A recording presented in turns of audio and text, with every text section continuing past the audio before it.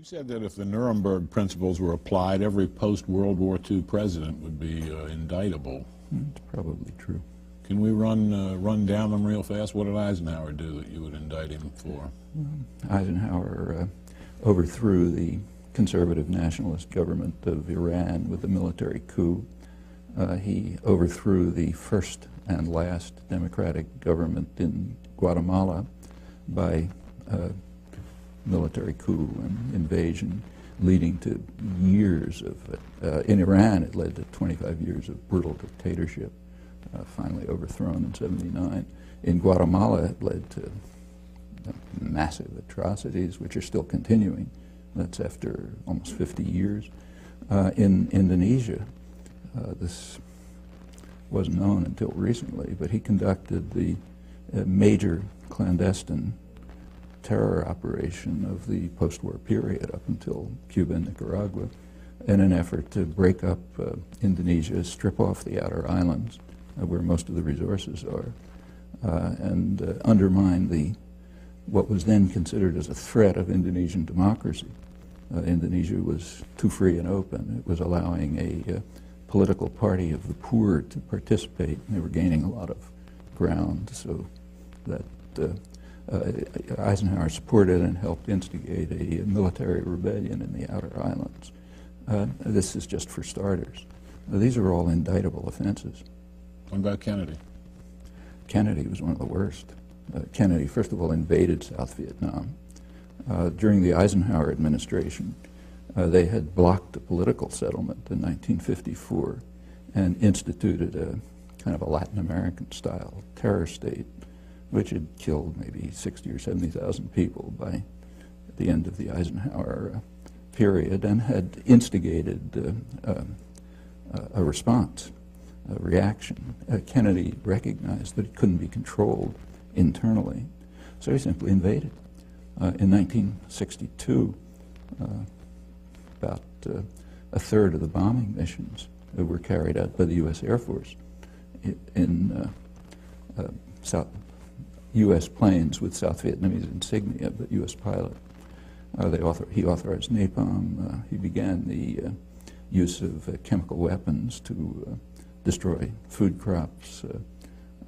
They began programs which drove millions of people into what amounted to concentration camps. Now, that's aggression.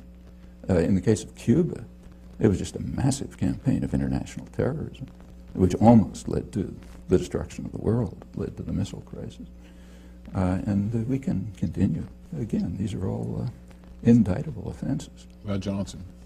Well, Johnson expanded the war in Indochina to the point where it ended up probably leaving 3 or 4 million people dead.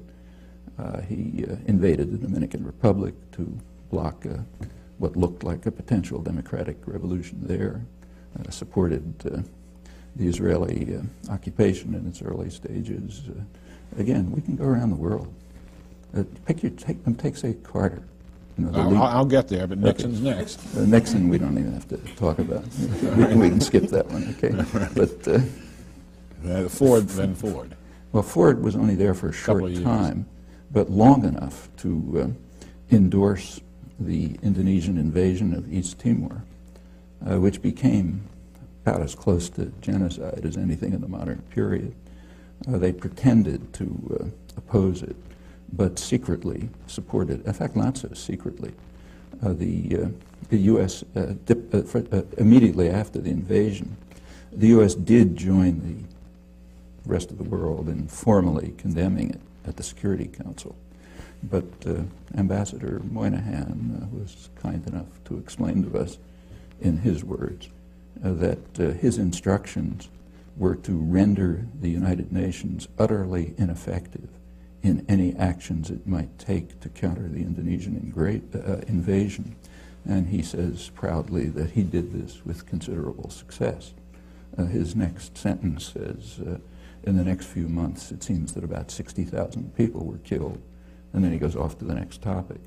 That's the first few months, went on to probably hundreds of thousands. Formally, the U.S. announced a boycott of weapons, but secretly it increased the supply of weapons, including counterinsurgency equipment, so that the Indonesians could consummate the invasion. That's just a short period in office, but that's indictable. Seriously, in fact, that's a major war crime. Carter? Carter increased, as the Indonesian atrocities were increasing. They peaked in 1978. Carter's flow of weapons to Indonesia increased when Congress imposed human rights restrictions. By then there was a human rights movement in Congress to block the flow of advanced weaponry to Indonesia.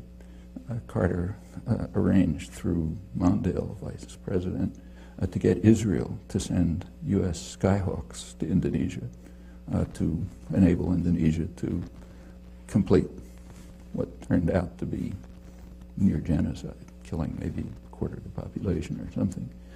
In the Middle East, Carter just won the Nobel Prize. His great achievement was the Camp David agreements. The Camp David agreements are presented as a diplomatic triumph for the United States. In fact, they were a diplomatic catastrophe. At Camp David, the United States and Israel accepted, finally, Egypt's 1971 offer, which they had then, U.S. had rejected at the time, except that now it was worse from the U.S.-Israeli point of view because it included the Palestinians. In order to get Israel to accept Egypt's 1971 offer, after a major war and atrocities and so on, Carter raised military and other aid to Israel to more than 50% of total aid worldwide. Israel used it at once in exactly the way they said they were going to do, as every sane person knew, as an opportunity to attack their northern neighbor, first in 1978, then in 1982, and to increase integration of the occupied territories. And that's for starters. We can continue. Reagan? I don't think we have to talk about that one either. I mean, Reagan is the first president to have been condemned by the International Court of Justice for what they called the unlawful use of force, meaning international terrorism, in the war against Nicaragua. Again, that's just for starters. They also, the Security Council endorsed it in 2 resolutions, both of which were vetoed by the United States. Bush won. Well, we can begin with the invasion of Panama.